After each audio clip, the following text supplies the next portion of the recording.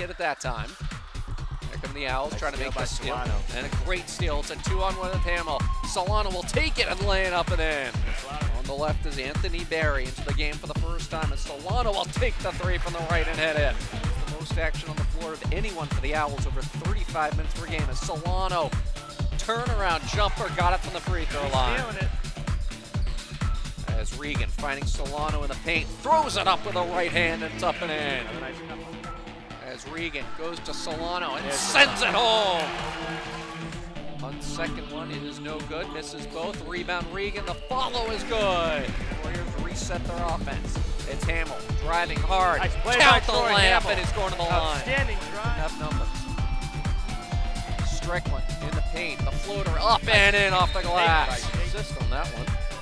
As the entry goes to Hunt, down low off the glass, high hook is good. All of a sudden, two things go right for the Owls. Solano hands it off to Hunt, he lays it up and in. Right there. And here come the Warriors.